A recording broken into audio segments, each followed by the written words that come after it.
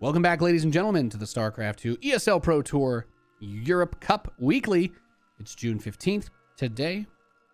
We've got some nice StarCraft for you. So the first thing I'm going to say is, damn, I love these skins. For those of you, as we were talking about, the new war chest did just drop. This is the Tyrador Terran building set that got added.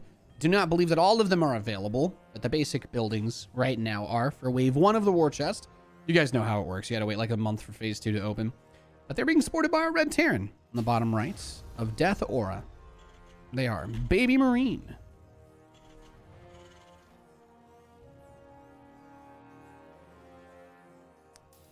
Pretty cool building skins, honestly. They face off against the Zerg player in the top left. Garitos. And I can't lie. The Cerberus skins for Zerg, even for their buildings, they're not, I don't know. Yeah, I definitely think that Terran got the best set of skins for, Terran definitely got the best set of skins out of this war chest. Sometimes I forget that we're using the Game Hard extension. Oh wait, I forgot to say. The Zerg player is leading 1-0. Sorry, we just jumped into this match right at the end of our last one. I know I was like, yeah, I'm going to look for another series, but hey, if someone posts a lobby link and I don't have a match I'm currently casting, why not jump in, see what's happening, see what's going on?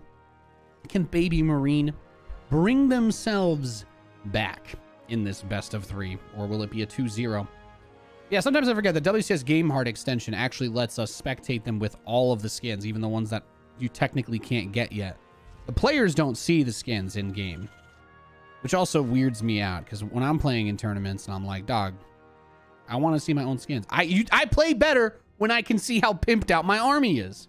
Does anybody else agree with me? You play better when your army's pimped out. You think that my pink kawaii girl pickup truck in COD Warzone makes me easier to spot and kill? I say it strikes fear into the hearts of my enemies that I would drive around with a pink kawaii girl pickup truck. But that's just me. That's just me. So Zergling speed starts up. Very standard for TvZ. Actually, the extractor looks pretty cool. The extractor skin looks like there's a lot more metal on it than the other ones. We do have the Reaper starting to poke. Now, the third base did go up. Usually, the Reaper wants to try and deny that. Getting this first Creep Tumor, I think, makes up for it, though. That's really nice. Creep Tumor, Creep is versus Terran is so important. If you play Zerg, losing that tumor really, really hurts, because it could have been an inject on the hatchery. It could have been future unit production rather than, you know, well, now just flush down the toilet. So the Reaper checks the third, says, okay, you're there, that's fine. Hellion production on the way. Starport is on the way. Yeah, okay, so it's not the full set that's being used then. And that's fine, too. That's fine. So there's the Creep Tumor going to be put somewhere a little bit more safe in case the Reaper pokes back. There is Ling Speed about to finish. So with a couple more Zerglings being added, the Reaper shouldn't be able to really do anything else. But for a Zerg, spreading it here isn't even bad, because weirdly enough, it can kind of connect. It can connect through the gap here to this third hatchery, and it'll actually cause this hatchery's creep to spread a little bit faster. I'm not going to lie. The game stopped moving for a second, and I was very concerned that it was me who was lagging. I'm like, my stream is live right now, but I'm just, you know what I mean? I'm just like, God, I really don't want to be the reason why something bad happens. So we're just going to chill here for a hot second.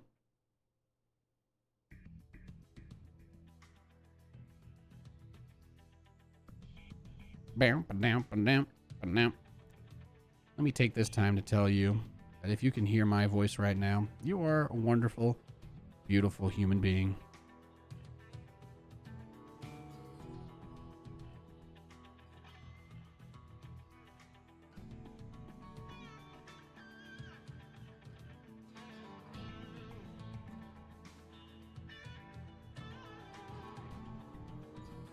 All right, they're gone.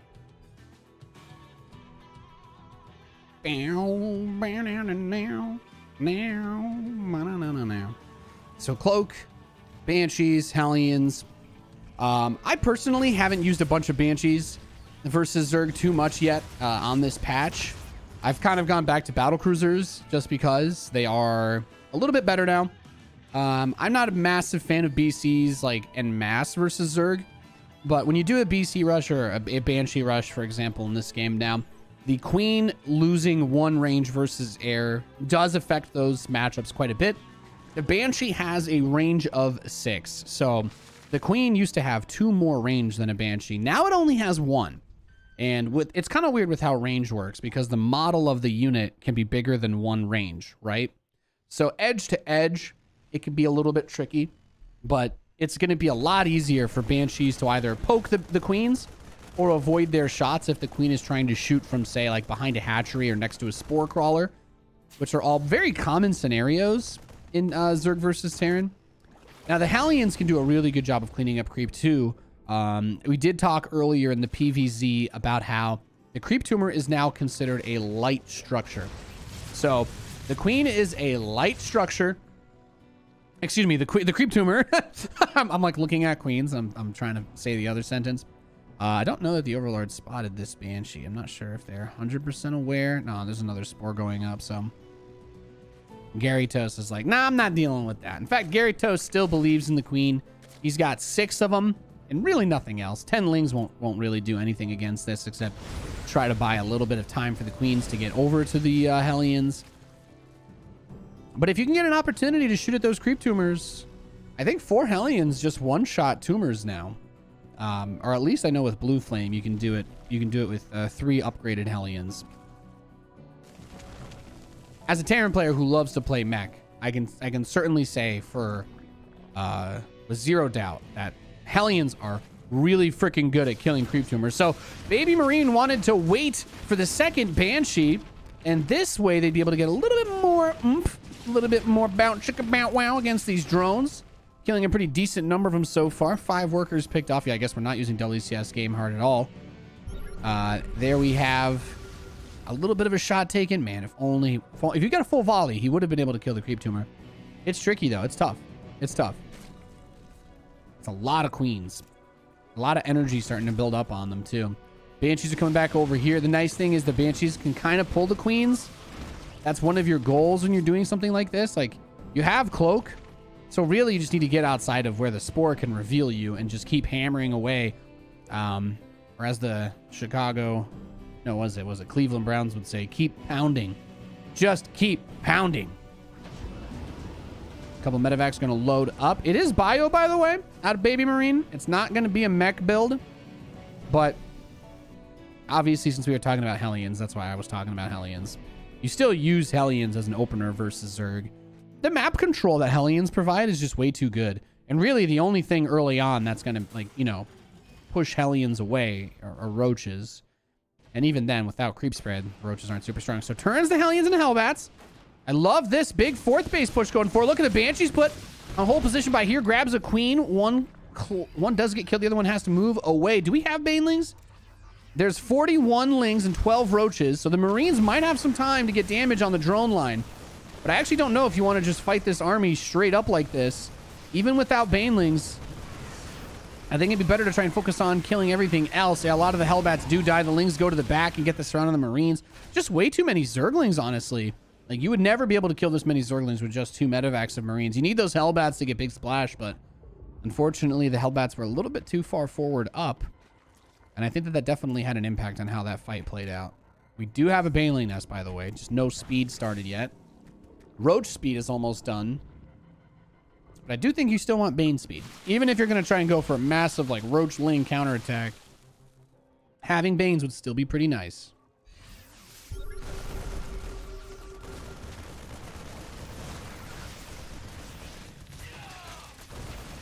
So uses a Reaper grenade with the 2 medevacs to pull back. I don't mind that at all. You know, I've tried some Reaper shenanigans actually pretty recently. I think it'd be fun. There's no Banelings. It's a very weird thing to talk about. Can't attack the Zerg with bio. Not because of Banelings, but because there's just that many Zerglings. So it looks like we have a big wall going up on the 3rd. Drilling Claws. More Widow Mines are going to be added into this army comp. We do have a good amount of tanks here as well. Now, this massive Ling counterattack that's going to be coming in. The Banshee just killed by that Spore. This is going to be really dangerous. Tanks need to get some good hits off on those roaches. Might be able to grab... There's a stray Queen chilling out there, but this is the hard part about playing Terran versus Zerg. When you play bio, you want to move out in big waves well, guess what? You're going to have to deal with these massive Ling counters. Now, I still think there's no Banelings, right? He's got the Roblox Ravager skins, but there's no Banes. So this many Marines backed up by some siege tanks, I think, can certainly do some damage. However, the worker count lowered all the way down to 38 SCVs for our Terran player. We got a Ling flank coming on the right side while the Ravagers come up the top. The tanks might be too clumped up. Some Ravager bombs could hit all of them, and they do get deleted. And finally, some slow Banelings waddle their way over. This map has some fun boost zones, but I don't think anything meaningful has happened in them for me to really talk about yet. Babymarine is flying in this direction because one of the things that they need to do is rebuild their workers. Now, we do finally have Drilling Claw mines, and in order to research Drilling Claws, you need an armory. So the armory now provides the cloak upgrade for Widow mines. You no longer have cloaked mines with the upgrade. Mines are always going to be cloaked when they are, when you have an armory, period. So only when they burrow, obviously. When they're unburrowed, they're mines. They're just mines. So the Widow mines, definitely still something that we've seen a lot of Terran players bringing back in more and more and more against Zerg. I personally don't feel like siege tanks have been worth it for a while when playing Bio. Certain maps with certain like push areas can be useful, but man, this is just rough. Garitos has been able to get Lings in so many different locations. Drops a Bile. Only gonna get one Marine for his trouble, but somehow able to morph 4 Banelings in his base. Can they get to the mineral line? A couple of them might, just one, but even still, a couple more SCVs get picked off. 45 SCVs have been brutally slaughtered in this game of StarCraft. The war never changes. It's going to go for 4 mine drop. I don't even think I hate this. Could actually get a lot of damage done if executed properly. And Babymarine's going to float out that 4th base to the low ground. Try to secure some more additional economy. More additional. Yeet. So it says, I don't want to go to that base. Oh, wait. This base is just being rebuilt right now? Really? It took that long, and suddenly Babymarine realizes, hey, maybe things aren't so bad. We got a double drop hitting the northeast. Everything, all eyes were on that mine drop. Now that hatchery getting target fired by 2 Bio should be enough to bring it down. Yes, good focus fire. There's the mine drop. Everything unloaded. We got 1 kill, 2 kills, and no, I'm okay. Well, I can't see that much else on the other ones. The Spore Crawler did finish. We're up to 16 kills. There's still 80 drones. I think he actually got a decent number of drones, but it doesn't end up mattering because he lost way too many SCVs early on. If you can get like another orbital or 2, this income tab is a little bit deceptive. He's been holding on to a lot of mules for a while, but it's gonna take a little bit of time to actually get that supply back up, to get that income back up. And this is actually a really key moment. See, all these Lings are going for that 4th. Now, the planetary is just barely going to finish transforming in time, but it's not at full health. The SCVs aren't they repairing just yet? Okay, well, he decides to back off anyway. Lucky break there for Babymarine. I was going to say, if those Lings showed up like 10 seconds earlier, I think you could actually kill that base fairly effortlessly. But it's just a lot of Ling Bane.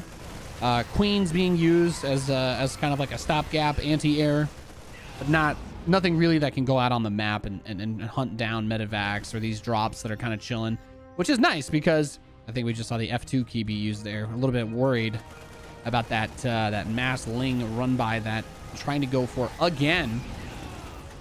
Usually don't see Zergs get hives this early, by the way. I think that's also worth pointing out. Gonna try and deny this top right hatch one more time. Pretty good game that we've had going on here so far.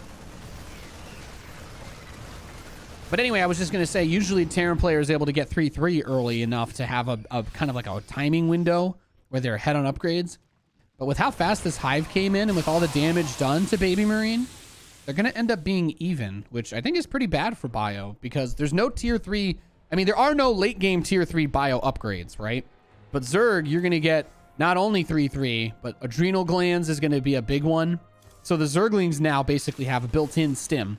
So they attack crazy fast. Now, can these mines blow them up? The Widow mines are so important for getting those big hits. So we see here, not that hard to do a little bit of the splits here, I suppose. You're fighting in the green zone. Everything moves faster. It's kind of funny to watch. those little bridges, everything moves about 20% faster. Now, this is the big question. These Widow Mines here, if they don't blow up the Banelings, then absolutely nothing is going to be able to stop these forces from just running and crashing straight into the armed units here of Babymarine and, of course, Babymarine's SCV. So that third base gets completely eviscerated once more. The bio was transported into the main, but with this many Ravagers and with this many Banelings, if the mines can't get the Banelings... Oh, well, okay, a good amount of them definitely just got picked off there. This is an opportunity for Babymarine to try and push back a little. I do think, yeah, that command center was killed, which is quite unfortunate that the command center got blown up. But, I mean, the fourth base is still alive. That's the fresh base. That's the one that you've got a mule. So that's a good amount of resources potentially available still for Babymarine. But now with the Ultralisks being added in, Marines simply don't do a whole lot of damage to them. There are a good number of Marauders starting to be added, but it's going to come down to the splits, I think. There's so many medevacs. I do feel like he's got the energy and power to kind of stem through a lot of this army, but if Garitos can get a good surround and get those Ultras onto the Marines, the opportunity is there, because really they're also just tanking for the Banelings, and medevacs are going to load up and try to run away, but the Widow Mine shot drags over. Oh, that's why you repair your medevacs. That's why you repair your medevacs. GG Garitos with a 2-0 victory.